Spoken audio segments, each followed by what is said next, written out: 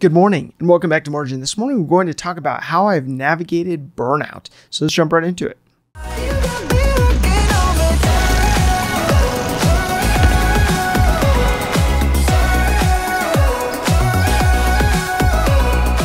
Now, you may have heard of or watched a show called Shark Tank.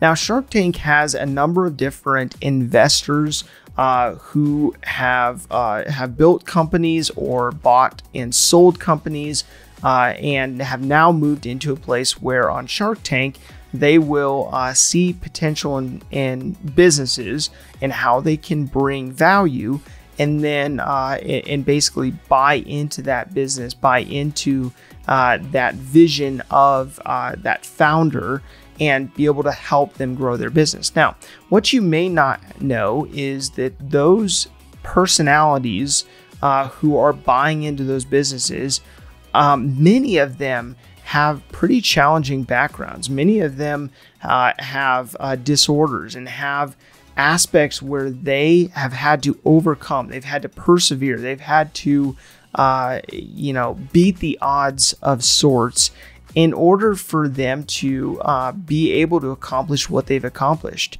Now, that is common. That is common in the sense that so many people who have accomplished great things have also faced great hurdles, great roadblocks that they've had to overcome as well. Now, these personalities that bring up from Shark Tank are those personalities who have decided that when the going gets tough, they don't get going, that they persevere, that they lean in, that they understand that mistakes will be made and they accept the risk that goes along with that. Now, that has allowed for them to have the ability to have a greater impact because they don't allow fear to hold them back from what could potentially be. Now, I've never wanted to be the one that gives up, that doesn't persevere, that doesn't show up, that doesn't step up. And so I've continued to lean in, to continue to grow and to learn and to see the opportunity in the midst of it all as best as I can. Now, I've shared some of my journey in the introduction to Margin around my career, around being a financial analyst throughout college, building up experience, and being able to apply that as soon as I graduated to a management position I stepped into. Now, I promoted fast and arguably maybe too fast, but much of the steps that I took set me up in order to be able to step out of college with both my degrees as well as applicable experience that I could apply to and add value to the firm that I was stepping into. Now, I shared that I have had to work overtime to learn, to grow, to level up, and it seemingly was much more difficult for me than my peers. I just had to work overtime in order to accomplish the same things as some of my peers. Now, I believe that through this challenge, you really see what you're made of. You really see what you're capable of. You gain a level of grit, of perseverance, of not giving up, and you choose to basically take a more challenging path. You decide to take a narrow path that many most likely wouldn't be willing to take. Now, when I took on the role of becoming a CFO, this was a goal I established in college. I just had no idea it would come so fast. And quite honestly, I was so focused on that goal that I didn't know what I was going to do once I actually achieved that goal.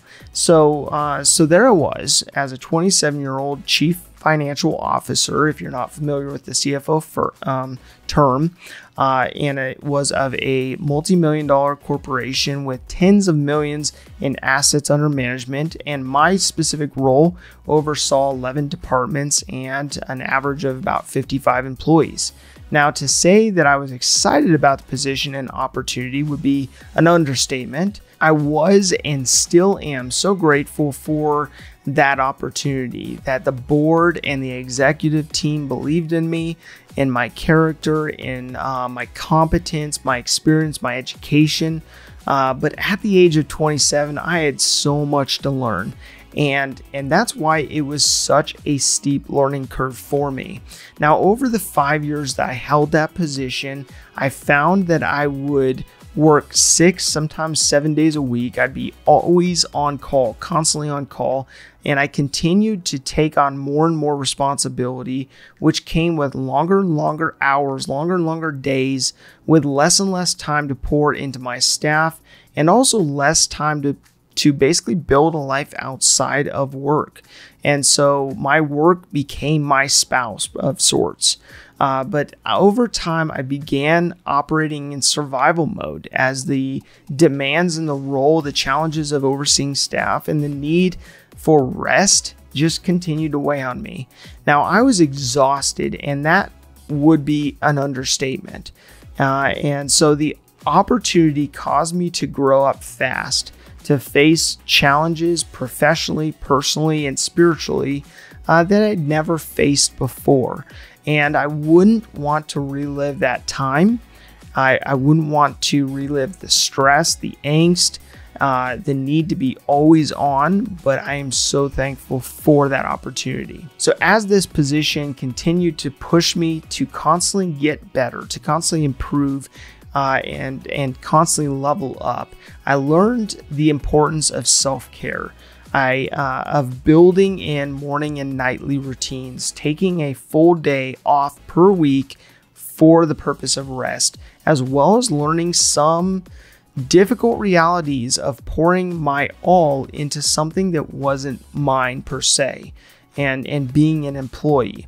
Now, I can't say that I navigated being burnt out well, but I did my best. And I thank God that I didn't have a wife and kids at the time, that I wasn't struggling with alcohol or some other bad habit that could have taken me out when I was already worn out, and that I was able to fulfill what I feel like I was going to fulfill at that organization and helping them in the area that I felt like I brought the most value in. Now, what came from that season was a realization of how much I am capable of, what my talents and strengths are, and, well, I would say maybe even more importantly, what my blind spots are, what I really need support in, and what I need to focus on in order to improve in my daily life. Now, through that time, I learned the importance of a positive compound effect. I learned how to take on more risk,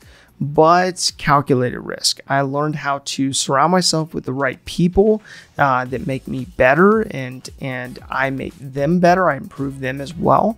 And I learned that there is so much more opportunity out there than you and I even realize. So since then, I've stepped more and more out of my comfort zone in investing in properties, businesses, and people. And I've learned more on trusting myself, my judgment, and my analysis, my gut with making decisions. And I've learned to evaluate the expected best and worst case scenarios and being okay with not having it all figured out. Now, overall, I've learned to be more flexible, and, well, that was timely with the changes my company has gone through over the last couple years, the challenges I've faced with some relationships in my life, the health and political climate over the last 18 months, as well as having to shut down a business over the last couple years.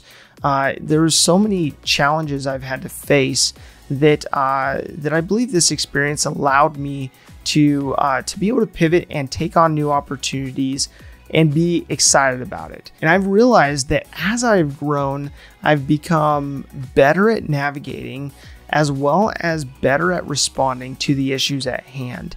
I have had some seasons that have allowed me to rest and truly recharge, and I've had others that have tested my capabilities and whether I was going to try and carry the weight of the world, or whether I was going to do my best and trust they would all work out.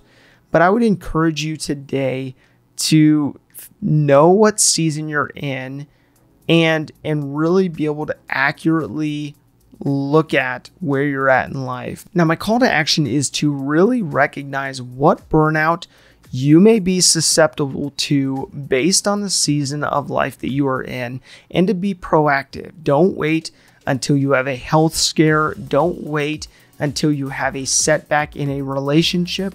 And don't wait until you lose the excitement and zeal for life to make the appropriate change. All of which I faced and I walked through and I was challenged with. But don't wait until then in order to make the appropriate change. Be intentional and be proactive to take care of yourself, because oftentimes, we can put organizations ahead of our needs and not take care of ourselves, but we will pay for it in the future. And so we want to make sure to be intentional to take care of ourselves, so that we are able to be engaged at that level going forward for all the things that we want to be involved in life. If this information is helpful to you, please do like, subscribe, and hit the notification bell so you're reminded to come back on a daily basis and improve in managing your personal finances. Thank you for your time. Enjoy your day. We'll see you back here tomorrow.